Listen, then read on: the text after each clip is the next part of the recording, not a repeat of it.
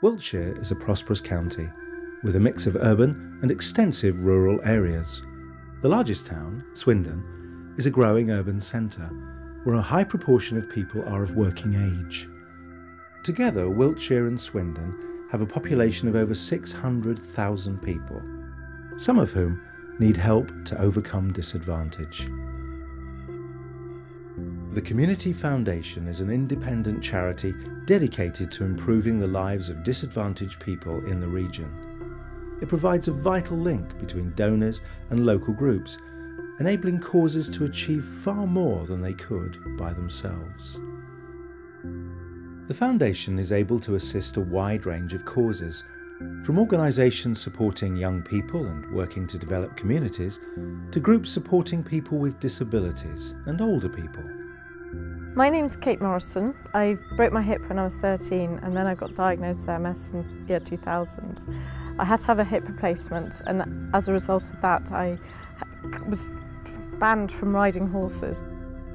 I'm Wiltshire and I got into money problems and stuff like that, so I kind of did some silly things where I then decided to nick from the till basically and then come out on the wrong side.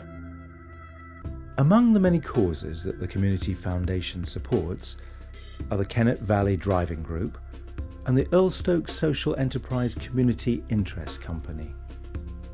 The organisation offers qualifications and work-related training to offenders.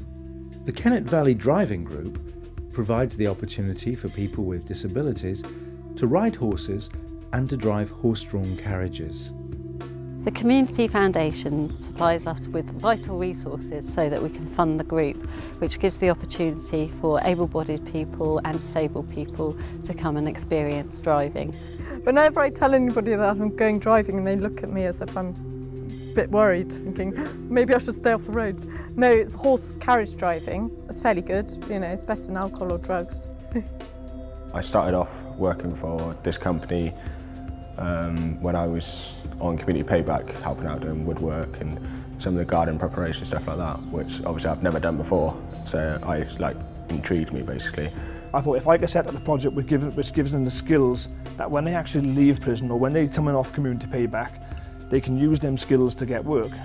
The funding we received is helping in which to put disabled facilities in and enhancing a kitchen that we're building and putting in a new workshop area. The money that's been granted to us has come in really useful. We've purchased a new horse who's behind me, which has enabled at least another 3 drivers to come and drive once a week with us. So it's been absolutely invaluable to us.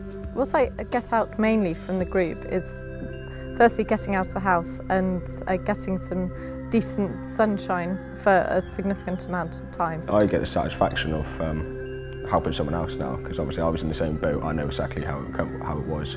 I know how it felt, so seeing someone else helping them out and doing stuff like that is just quite rewarding, really. It's just lovely to meet people and talk to people, and a number of them are now I consider my friends. Our drivers are drivers with disability rather than disabled drivers. It gives them self-esteem, confidence and therapy, and they all enjoy it hugely. So far we've had over 200 people come through in the last 12 months, whether they've been through for a week or some of them have been here for 6-7 months.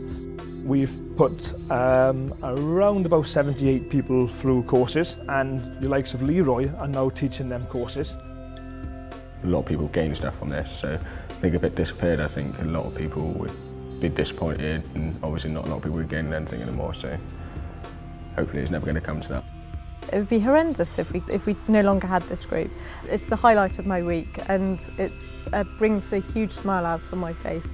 I've been to a number of open days for the Community Foundation, and I've been hugely impressed with all the organisations that are supported. I think they all do good jobs, but they do them in an immense variety of different fields.